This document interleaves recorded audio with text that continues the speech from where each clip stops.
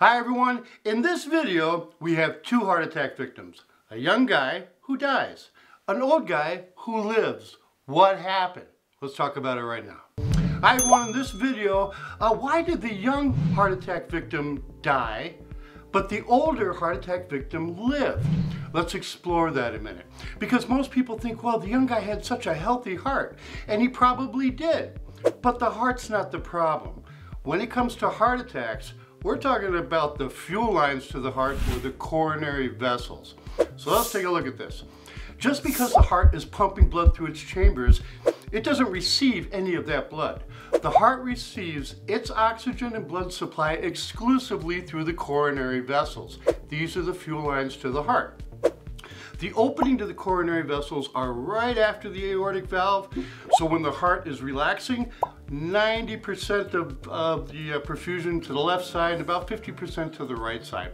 So we have fuel coming into those coronary vessels. Those are our fuel lines.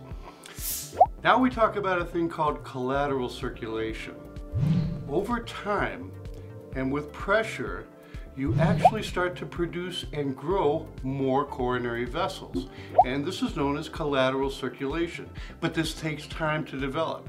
So what happens, or what we think happens, is as the body gets older and we start to develop plaque inside our coronary vessels, we start to develop heart disease, which really isn't heart disease, it's a disease of the fuel pipes to the heart, which can damage the motor if it doesn't get sufficient fuel.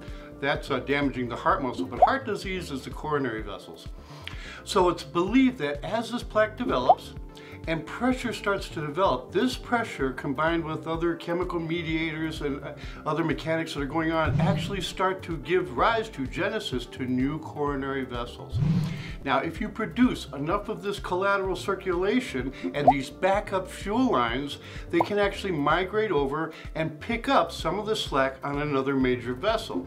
So, if this gentleman had a heart attack right here, an older gentleman, and it blocked his fuel lines, no worries. He's had time to develop collateral circulation, some backup fuel lines to that area of the heart. Tragically, the young guy hasn't had enough time to develop this collateral circulation. And that's why the young guy died and the old guy lived. One of the reasons why. I'm Mark. Thanks for watching. See you in the next video.